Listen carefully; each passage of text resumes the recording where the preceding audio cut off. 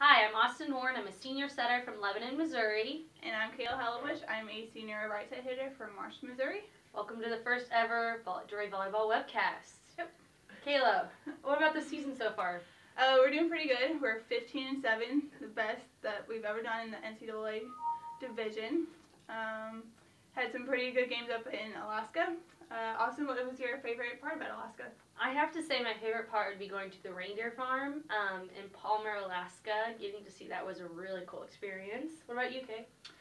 It's probably my favorite too. I think we just got to hang out with each other a lot and just connect with each other. So it's pretty fun. After Alaska, we got to go to Denton, Texas, and we played in a tournament in Rolla where we went 8-0, which has been a really cool thing for us this season so far. What's another cool thing, Kay? We finally beat Rockhurst 2 years in a row. We beat them last year and we took them down again this year, which I don't think has ever happened. So that was really exciting. What do you think about that match, Austin?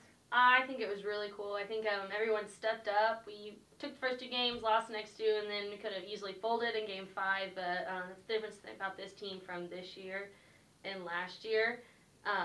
It's been really fun this year. Yeah. What do you thought about the season so far?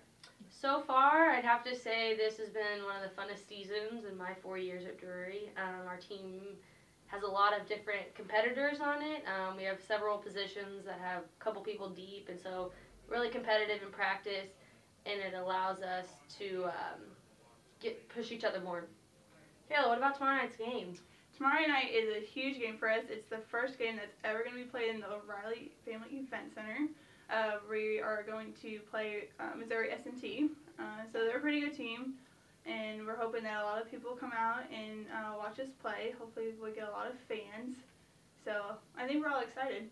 I am too, and I think it'll be neat too. This weekend's really big for us going into the GLIAC-GLVC crossover next weekend. So hopefully this weekend we can pick up some wins and get a pretty good seed for next weekend. Yeah, that's what we really need is a good seed. So thanks for tuning in to this webcast. Yep. We hope to see everyone tomorrow at the first event at the O'Reilly Family Event Center, 7 o'clock. Yep. Drury Volleyball out.